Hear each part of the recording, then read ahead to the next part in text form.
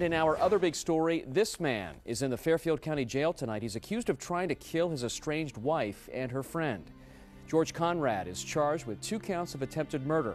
His 2 alleged victims are in critical condition at Grand Medical Center here in Columbus tonight. 99% of people who get point blank shot in the face don't live. The procedure she's having now, he said the maximum lifetime of it is 5 years.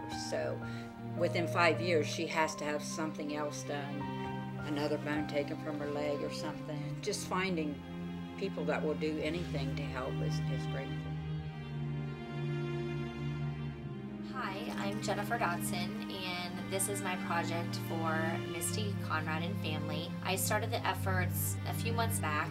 We had an event called Mad for M3, and I involved the local fire department, and we were able to fund money through the fire department. They made this a cause for themselves. So if people wanted to make a contribution, they could drop it off at the fire department. And they had already been involved with this family because of the loss of John. John was Misty's oldest brother, and he passed away a year after his wife had died of a brain tumor. I remember having to tell her that Daddy went to heaven to be with Mommy. He has all of his books and stuff, his Bibles, his clocks, and... She's an angel.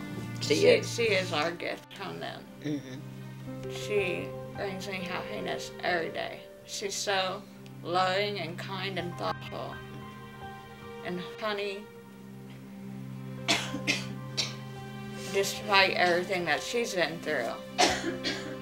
How do I have the right to feel sorry for myself? You know? This is not George Conrad's first trouble with the law involving his wife. Court records show last year he was charged with stalking, harassment, and violation of a protection order. Misty wants to create a nonprofit organization. She wants to educate and inform victims of domestic violence. Something needs to be done to where the victim isn't the one that has to change everything. She doesn't really look at the negative, and that's why I think she's like the strongest person I've ever met. She always tells people, she's like, if a bullet can't take me down, you sure as heck can't. That's what she always tells people. If I can make a difference, then I would understand why I was saved, what my purpose is. I feel I was saved because God has greater things in store for me. I'm not exactly sure what they are yet, but I know good things are in store.